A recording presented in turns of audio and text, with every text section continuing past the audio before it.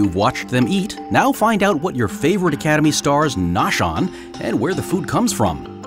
The Academy's African penguins are one of our star attractions. Funny, social, a little stinky. But did you also know that penguins are finicky eaters? They eat herring here at the Academy, but no outwardly ugly fish. We usually save the best looking of the herring for the penguins because they're looking for things that look healthy. Penguins like to eat fish that are whole without missing eyeballs or fins or an open mouth. Any abnormalities in the fish, and the penguin will probably drop it to the bottom of the tank. But don't judge the penguins. They have a good excuse for their pickiness. The penguins actually have bristles on their tongues that use kind of like a hook. They face backwards so that as the fish gets thrown to the back of their throat, they actually catch on those hooks and can't come back out. But whenever they have an abnormality in the mouth or the gill, it's a lot harder to get the fish to go down smoothly. Makes sense now, doesn't it? And ugly herring don't go to waste. We'll save that for the red-tailed catfish in the flooded forest, or for some of the alligator gar, anyone that really doesn't mind eating an ugly fish. The food preparation team is picky too, but for very different reasons.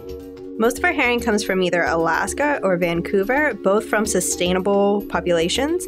They catch less than 20% of the projected amount of mature herring that will be there. If we can source a food item from a sustainable source that we know is sustainable, it is the best practice. That goes for the produce that our animals eat too. We feed the animals organic foods because it better ensures that we're clearing any potential pesticide residue and that they're getting the most nutritious diet. Speaking of nutritious, broccoli enjoys popularity with several animal species.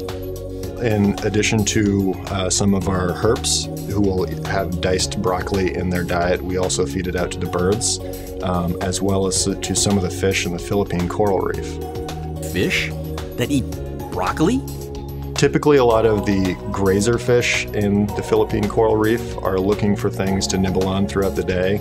And so one of the reasons we have broccoli in the Philippine coral reef is to prevent them from nibbling on the corals that are in the exhibit. So it sort of distracts them from that activity because we want to maintain our corals as best we can.